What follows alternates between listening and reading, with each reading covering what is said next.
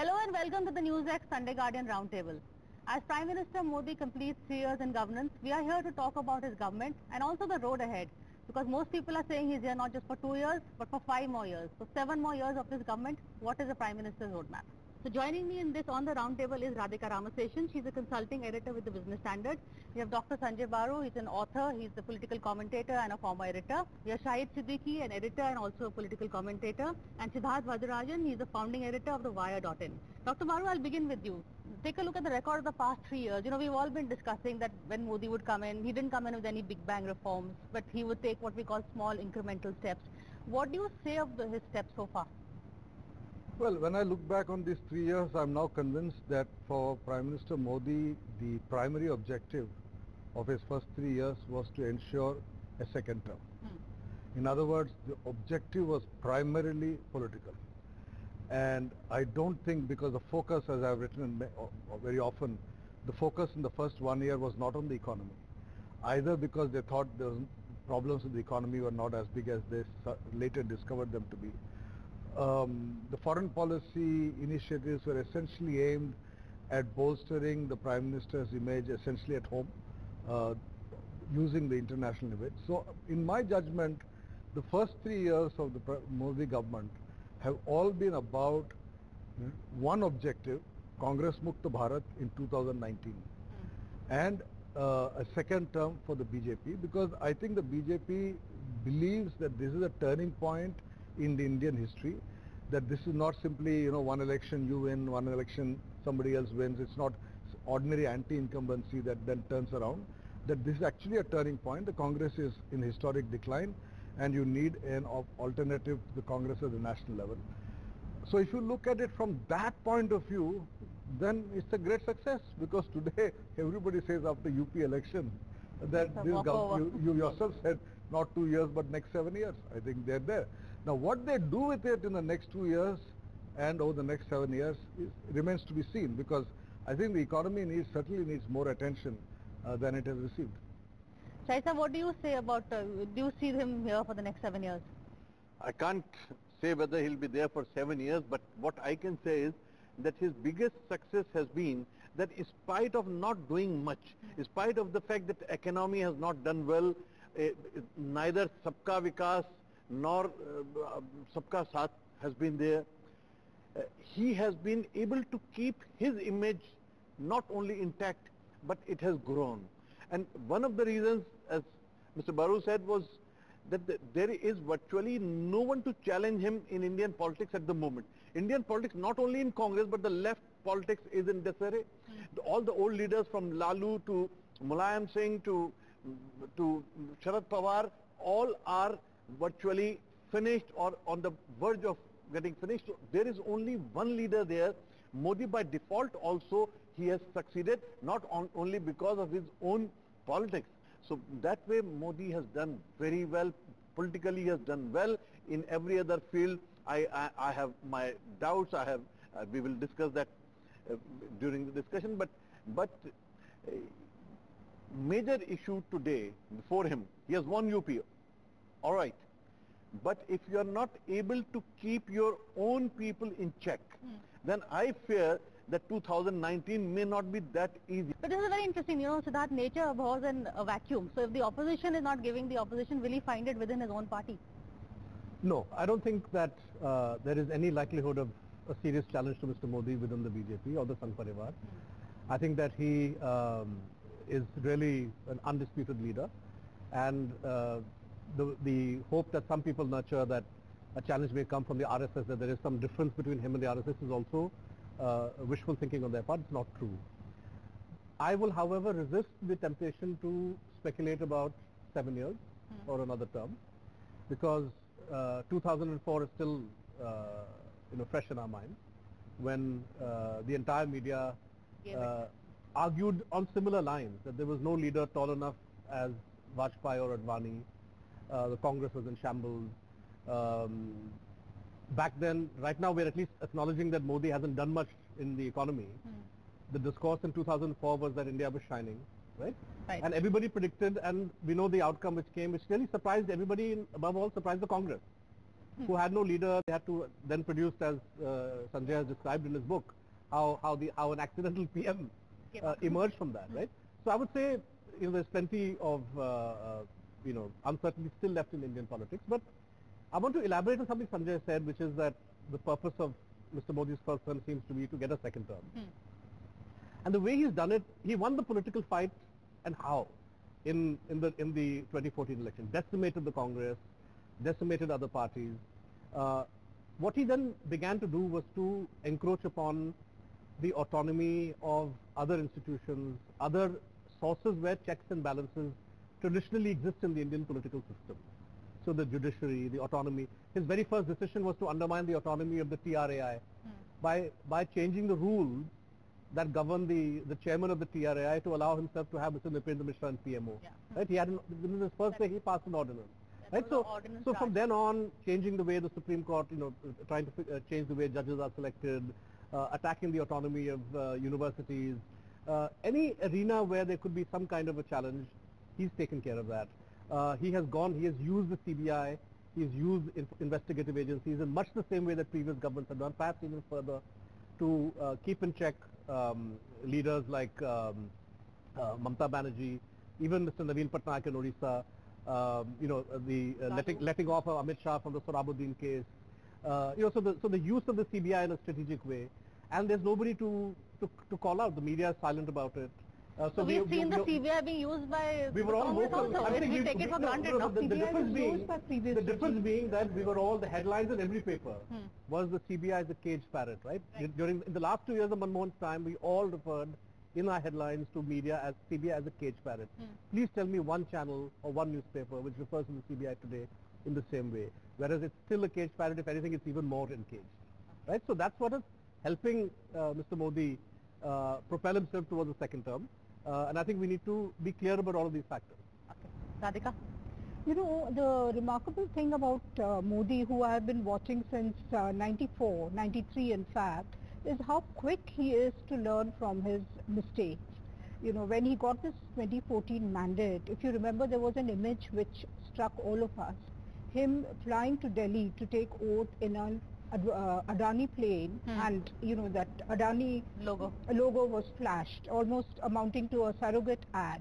That was criticized. I mean, media was a little more unkind to Modi then than it is now. So then he kind of quickly realized that this didn't make for good optics, and he should be he should be more cautious about flaunting his association with friends. Which is not to say that Adani doesn't continue to be his friend or he has not benefited from this government. Certainly. Then you had that famous monogrammed suit of his, So there was a certain arrogance, a certain self-assumption about himself, which I think got a big jolt when he lost when the BJP lost the Delhi elections against all expectations. And then Bihar was the second big shock. So Modi then realized that he has to reconfigure his politics and the dynamics and everything. And he's been fairly successful after that, I mean, until, of course, the UP sweep. So electorally, yes, he's had a run. It's been quite a breeze for him. But governance is a little different from winning elections. And if you talk to bureaucrats privately, they are not very comfortable with this government for various reasons. They feel that everything is vested in the PMO and the other ministries, barring surface transport is the only ministry which is mentioned as something that runs on its own steam. The other ministries are almost dubbed ministries. So there is just too much control vested in the PMO, and that may work to the detriment of the government in the long run. I mean, the long run meaning in the next 2 years itself, the aberrations could unfold. So has Modi been able to distance? Is he still campaigning or is he also governing? Oh, he's certainly doing both. I mean, that's the whole point. That after Indira Gandhi, he is really the first Prime Minister who is both a popular leader at a mass level and completely in control of the government. Right? I mean, even Vajpayee did not have this element of control over his government because it was a real coalition in which there were autonomous ministries like in UPA. So when you have an Indira Gandhi kind of person, like a Narendra Modi kind of prime minister, then you are both a political personality and a head of government at the same time. You know, so it's not a question of which is. But as I said, I think given the fact that this is now a historic shift in Indian politics, and I don't think 2004 parallel holds at all, because we forget the fact that in 2004 there was a Congress party. There was a Congress party in Andhra Pradesh, there was a Congress party in Madhya Pradesh, there was a Congress party in Rajasthan, there was a Congress party even in Uttar Pradesh. Today, and Maharashtra, where is the Congress party? So the past is no guide to the future. I therefore think that as far as Mr. Modi is concerned, he sees himself as the harbinger of a historic shift in the dynamics of Indian politics. And so he will always be a political personality. But as Radhika has just mentioned, he's a practical enough politician to know that unless you deliver some jobs, unless you deliver something on the ground before the next election, you know, the voter is not going to be always loyal to you, because the voter is not ideological, right? Most voters vote out of a sense of whatever they feel at the time of election. And therefore he has to deliver on the ground. And I assume that in the next 2 years that would be his focus. That has to be his focus. What should be his priority focus for the next 2 years? Economy has to be the priority. Jobs. The jobs have to be the priority, because you know, ultimately people voted for him because people were fed up of a, say, weak prime minister who was not his own person, and people felt that if you will have a strong person at the helm of affairs, the economy will do well, you will move fast. This aspirational India which voted for Congress in 2004 and 2009 was voting for Modi now. But now on that front I feel that Modi has not been able to deliver, although still the honeymoon is still on. The longest honeymoon anybody ever had is Mr. Modi. Even Indira Gandhi didn't have that kind of honeymoon, because Indira Gandhi, as you were mentioning it, after Indira Gandhi, he is the Prime Minister who controls both politics and the government. So I believe that if he is not able to, honeymoon I feel will be over now. Next 2 years will be the real test for Modi in terms of governance. He talked of minimum governance, we don't see that. He talked of delivery, we don't see that. He talked of jobs, we don't see that. So in that case, and even on foreign policy situation, the terrorism, Pakistan, China, we have not been able to make a dent. It's all right, you know, Jappi, Pappi is okay for some time. People feel very good about it. But beyond that, you have to show that where you have made your enemies, turn your enemies into friends and your friends into your allies. That I don't see happening. So next 2 years are going to be the real test, and then we will be able to see 2009, because already one problem is that media has always been the undoing of great leaders. So that you want? Yeah, no, I would just add that, you know, the Modi strategy, which is, as Baru says, get re-elected, centers around, you know, primarily being perpetually in campaign mode, as you know, he's identified. Secondly, you know, doing everything you can to weaken an already weak opposition and using investigative agencies if that is required. You can see very selective, you know, so I'm all for great investigations. You know, the CBI should go after Veerbhadra, Karti Chidambaram. I would also like them to go after the people involved in the Maharashtra irrigation scam. That's not happening. That's not happening. Or the Vyapam scam. That's not happening because they're either your own party people or they are people within NCP that you want to protect because they're a future ally, right? So there's, and the third leg of this is polarization. The selection of Yogi Adityanath in Uttar Pradesh was an admission 2.5 years before the election by Mr. Modi that I am not going to be in a position to deliver on any of my socio-economic promises to the electorate of Uttar Pradesh. So what's my stepney? What's my plan B? Plan B is that you have a guy like Yogi Adityanath, who has zero administrative experience, who's an intensely polarizing figure, a man against whom we have criminal cases, and who then misuses his authority as CM to ensure that those cases disappear, right? So that's your plan B. And you know, I think as the non-performance of the government on the economic front, on the jobs front becomes more and more apparent closer to 2019, all these incidents that we see in Rajasthan, Uttar Pradesh, you know, communal incidents, you're going to see, unfortunately, an increase in these, the use of these now in a more strategic manner. And I would say, you know, Shahid Bhai is right, create jobs, Mr. Modi. The second would be, please, for heaven's sake, maintain law and order here. You know, don't allow, you can't have the excuse now that this is a state subject. The majority of states in this country are under the BJP's control. right? And you pride yourself on running a disciplined party. If Mr. Modi picks up the phone and tells Adityanath, I want this done, Adityanath cannot defy him, or he better not, right? Despite the PM enjoying that kind of unparalleled authority that we haven't seen since Indira Gandhi's time, right? We have such a lax approach and attitude towards law and order, and which leads me to believe that there is some method in the madness. You've been traveling UP also a lot. Do you see Yogi Adityanath here just for 2019 as a prop to polarize? Or? Yogi has not got any, forget a grip, he hasn't even got a toehold in administration so far. And and I would assume that both Modi and Amit Shah are trying to run the government because there's just too much at stake in Uttar Pradesh. I mean, getting all 73 seats back in 2019 is a very tall order. That's probably not going to happen. But even if they salvage, say, 65 or something, that would be good enough for them.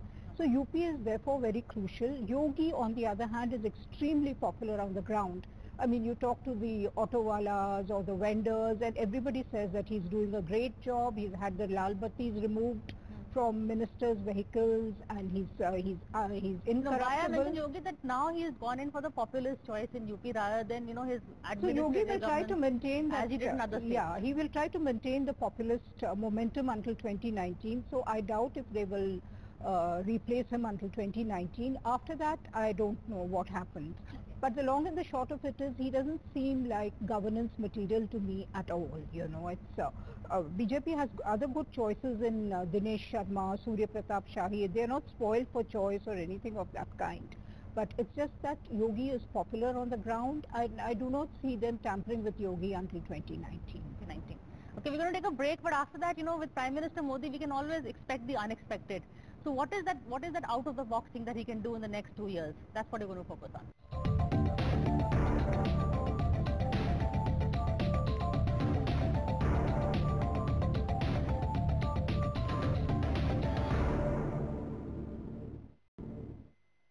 Welcome back to the NewsX Sunday Guardian Roundtable. We are here discussing the 3 years of Modi government and also what's going to happen in the next 2 years, road ahead. Dr. Baru, is there something that he can do out of the box? He's done demonetization for UP. What would he do now for the general elections? Well, I don't know if he's started thinking about general elections already, but I do expect the unexpected on the economic front. I think we're going to see a massive campaign on disinvestment, privatization, raising enough funds for government to be able to spend in programs that will then be electorally popular. I do expect to see, already this morning it's been announced that FIPB is being shut down.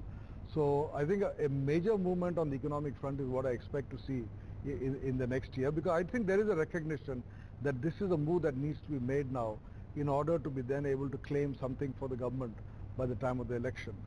On the foreign policy front, some interesting things are happening. I mean, this sudden relationship with Germany following an earlier investment in Japan, because of the entire redefinition of international politics after Trump, gives me the impression that we are now entering a very interesting new phase in Indian foreign policy with what I call the middle power alliances.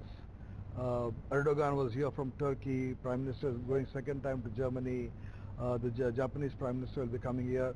So a coalition of middle powers, because the United States has become unpredictable. As long as Trump is there, it will remain an unpredictable country.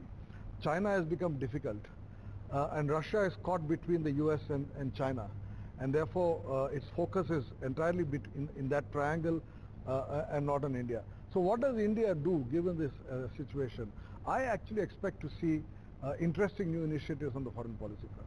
Interesting initiative on foreign policy front. What else can he do? I don't know what else can he do, because everything is not in your control. People want to do a lot of things, but you can't do everything you want to do. But if he has to do anything, he has to do now. The biggest thing he did was demonetization. Demonetization did not do as much harm as pundits were predicting, but it has not also benefited much. The economy didn't get the boost. You may get more taxpayers, but that doesn't help. That doesn't create jobs. That doesn't bring in the money and the investment. So investment, as was expected with Modi, has not come. So what he has to do in next few months. If he doesn't do in next few months, then you don't have the time to really implement your economic policies on the ground and give the impression that economy is moving fast, infrastructure is developing, the jobs are there, industry is growing. That has to be done. That should have happened a year back. Second year, all the difficult decisions should have been taken. But if you take some of the difficult decisions now, then controversial issues you take up, then you will have you are taking a risk. So I don't know what exactly he can do, but he is capable of bringing a rabbit out of his pocket, not his head, but what kind of rabbit would it be, and rabbit will be helpful to you or it will make you run. Rabbit.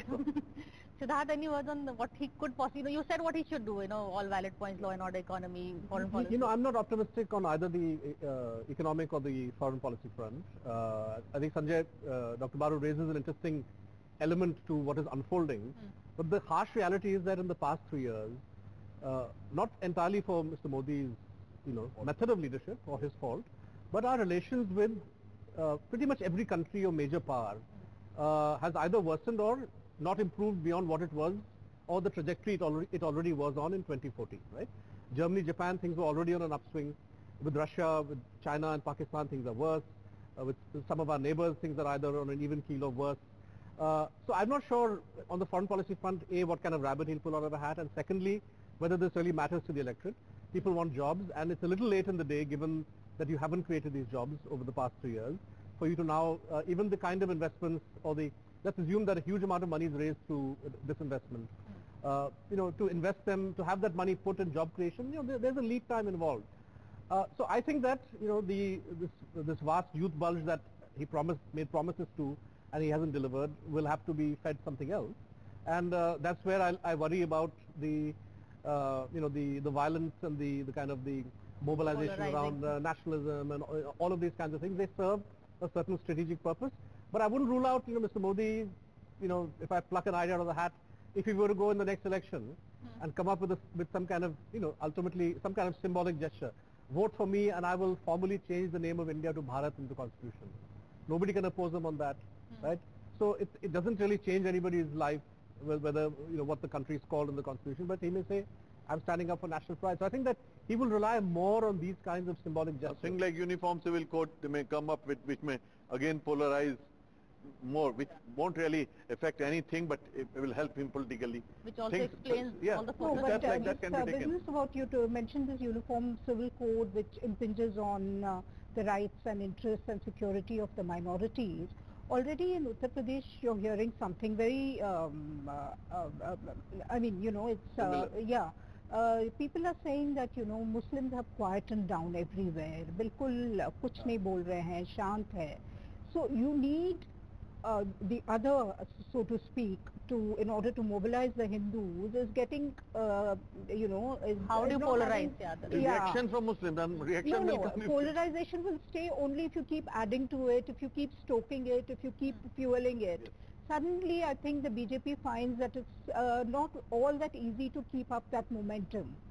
So I don't know if, of course, on the other hand, in Gujarat, come an election, I mean, we've all covered elections in Gujarat. And they were able to keep the momentum. Joblessness, about SMEs doing badly, agriculture not doing so well. But come an election and they always vote on Hindu-Muslim lines. So has he created a political Hindu constituency in the rest of the country? I think that will be put to test in 2019. Hindu constituency which overrides all the caste barriers constantly. Which you saw in Orissa, that's where I fear that things like uniform civil code or they say Article 370. No, they need a combustible issue to keep that constituency so going. something like that will be pulled out of the hat. Everybody talked about if not Modi's hat, then Amit Shah's hat. Industry investments and so on. I think, the BJP is giving a lot of importance to agriculture because suddenly the Madhya Pradesh model where, I don't know, correct me if I'm wrong, which is supposed to have registered a high agricultural growth is being held up as a template which other states should follow. It's happening in Maharashtra. Devendra Fadnavis, contrary to expectations, is focusing single-handedly on agriculture.